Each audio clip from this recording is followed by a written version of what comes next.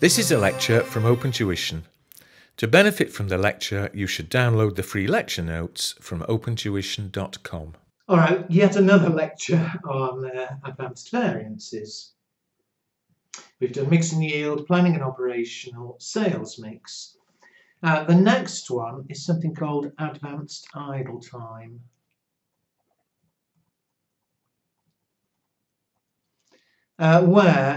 To be honest, it is much less likely you would be asked these variances, but I still think it's important we go through it because, the logic involved could be asked anywhere and has been asked. I'll explain what it means as we go through. But have a look at example 5. A company budgets that each unit will take 7.6 hours to make. It budgets on paying the workers at the rate of $5.70 per hour, but it budgets that 5% of the hours paid for will be idle. Now it's that makes the difference. In paper F2 we had idle time variances, but in paper F2 there was no mention of budgeting for it, so that any idle time was automatically a variance. But here, we're perhaps being more realistic, we know that workers can't work every minute of every hour. And so we're saying, okay, let's budget on the fact that 5% of the time they will be idle. And so that's what we expect. We've only got a problem if they're idle more than 5% of the time. The actual results of production of 1,000 units. Hours paid, we actually pay 8,200 hours at a cost of 50,020, and the hours worked 7,740. So look at what's required. And the first few bits, nothing to do with the variance. Come to that later. It says what will appear on the standard cost card as the labour cost per unit. Well, we know how many hours they're budgeted to work, so 7.6 hours. But we've got a problem. Because although they're going to work 7.6 hours, and although we're going to pay them $5.70 per hour, we know that 5% of the hours they're paid for, they aren't actually going to be doing any work. Think about this. Surely for every 100 hours we pay, if you pay 100 hours, 5% of the hours we pay for will be idle. So you're expecting 5 hours idle, standard idle time. And therefore, how many hours do you actually expect to work? You don't expect to work 95 hours. So for every 95 hours of work, we're actually going to have to pay them for more. We want 7.6 hours of work, but we're actually going to have to pay them for more hours. So although they'll work 7.6 hours, how many hours will we have to pay them for? Well, we have to pay them 100 hours for every 95 they work. And so you'll have to pay them for 100 over 95 times 7.6. We'll actually be paying them for 8 hours. Now think about that for a minute. You see, we'll pay them for 8 hours. They'll be idle 5% of the time. 5% of 8 is 0.4 hours. We'll be left with 7.6 hours where they're actually working. So every unit we make, they will work 7.6 hours, but how much will we have to pay? We'll have to pay for 8 hours. And how much do we pay them per hour? $5.70. So in fact, the labour cost per unit is $45.60 per unit. And that's the figure per unit for labour. Now, we're not going to be doing a full cost card, but normally, you'd have your materials, labour, your overheads. For labour, we'll be bringing in 45.60 per unit. He says, what's the effective standard cost for each hour worked? Well, although we're paying them 45.60, that was for 7.6 hours of work. And so the cost per hour worked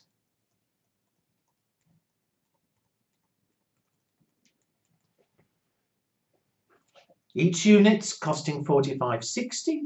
Each unit takes 7.6 hours of work. And so how much per hour worked?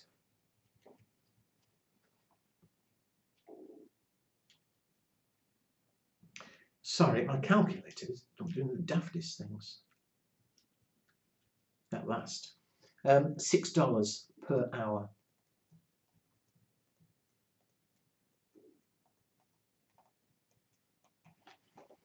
So we're paying them at the rate of $5.70. But as a result, every hour of work we'd expect to be costing us $6. And so on the cost card, it wouldn't really matter. The total is 45.60, but on the cost card, you'd normally say, oh, labour, 7.6 hours per unit. How much is each hour costing? Well, the working hours are costing $6. Again, at 45.60. Now, I don't know if that's making sense because, as I say, even if you never asked variances on this, on idle time, certainly what's there could be asked as bits of costing. But let's carry on. Since here we know the standards take 7.6 hours, pay 5.70 an hour, 5% idle, whatever. Let's have a go at doing the variances. First of all, it says calculate the total. So forget any analysis, forget what's causing it. What's the total labour variance going to be?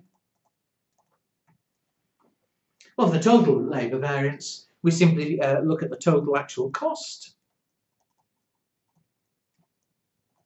How much did we pay? The hours paid 8,000 at a cost of 50,020. Now compare it with the standard cost for the actual production.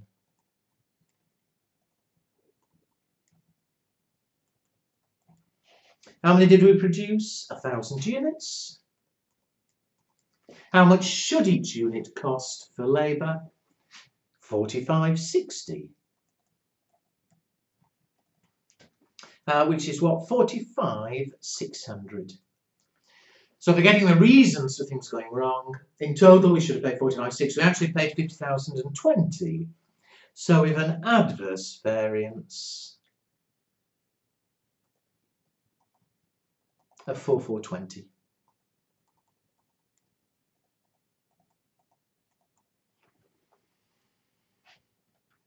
However, as always, we want to analyse why are we overspending. And this time there are three reasons. One reason, of course, is the rate we're paying them. We should be paying them $5.70 an hour. Whatever else I've done, if you pay them differently than $5.70 an hour, I think clearly we've a variance. Rate of pay variance. As always, there's an efficiency. We've got to look at efficiency variance. They should be taking 7.6 hours a unit. If they take more or less than 7.6 hours, efficiency. But with one extra one here, we had budgeted that 5% of the hours would be idle. Well, if more than 5% or less than 5% are idle, then again with a variance. Let's go through and analyse. First of all, the rate of pay variance. And we'll plot it in exactly the normal way. we take the actual hours paid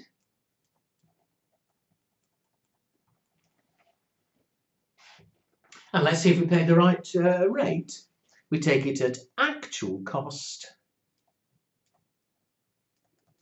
compared with what we should have paid.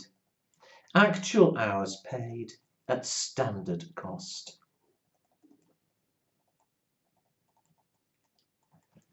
Well, how many hours did we actually pay? 8,200. And how much did it actually cost? 50,020. How much should it have cost? Well, we're looking at the rate of pay. And so when I say standard cost, it's the standard pay rate. Those hours we've paid for, we should be paying at £5.70 per hour.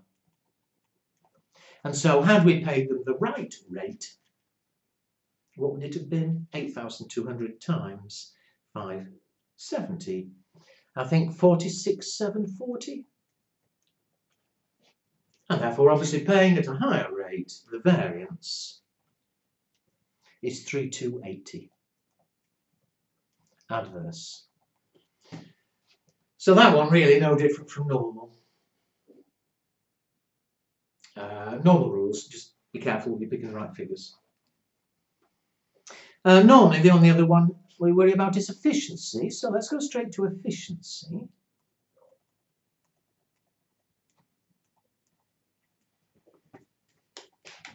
And for efficiency, we're looking to see did they work longer or shorter than we would expect. So exactly the normal way, we'll compare the actual hours worked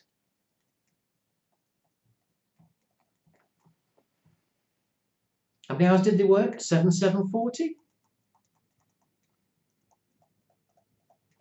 Compare it with the hours they should have worked, the standard hours for the actual production.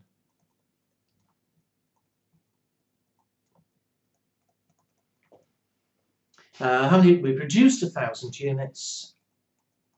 How many hours should each unit take? How many hours of work? 7.6 from the first line. So they should have worked 7,600 hours. They've taken too long. 140 hours. Obviously, we need to cost it. How are we going to cost it? Think back. Although we're paying them should be paying them £5.70 an hour, we worked out earlier that every working hour, the standard cost should be $6. And so we'll cost it at the standard cost per work hour.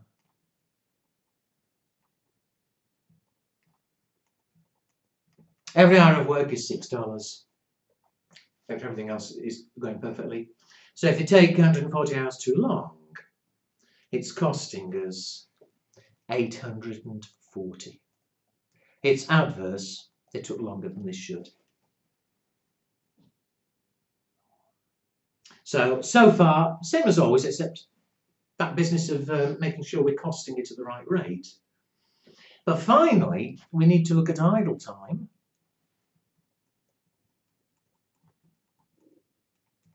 But remember, for idle time, we budgeted on idle. We expect them to be idle 5% of the time, and we're only worried if the actual idle time is more or less than the 5%. So let's have a look. Let's look in hours. What was the actual idle time?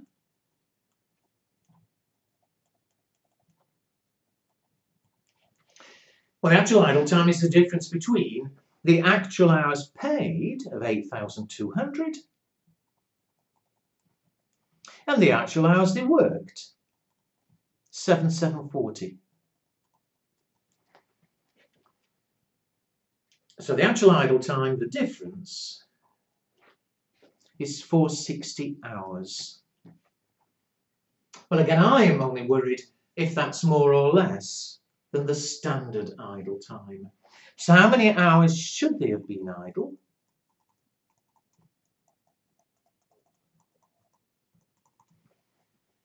Well, look at the information. We budgeted that 5% of the hours paid for will be idle. Well, we paid for 8,200. And therefore, how many hours should they have been idle? I think it's 410, but I don't want to make a fool of myself. 410. So you have a problem. If they were idle, exactly 410, no variance, no problem. But here, they were 50 hours too many idle, if you're with me. I need to cost it. How am I going to cost it? Well, idle time, we're losing hours that they should have worked. By being idle 50 hours too much, that's 50 hours of work that they're not doing. And so we cost out at the standard work rate, which we'd calculated with $6. 50 hours at $6, 300. And again, were they too much idle or too little? They were too much idle. It's adverse. But appreciate, looking at it this way, it can be favourable. If the actual idle had only been 400, it would have been less than we expected, a favourable variance. So there we are. Let's just check it works, because we had worked out the total initially. And what have we got? We've got the rate of pay variance of 3280.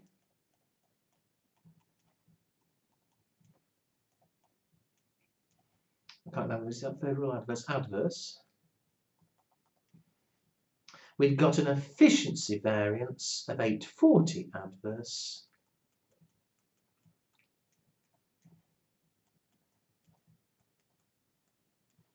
And finally, an idle time variance. Or actually, excess idle time. It doesn't matter. But the idle time variance, what was it? 300. So here they're all adverse. Don't seem to be doing too well, but the total variance 3280, 840, 300.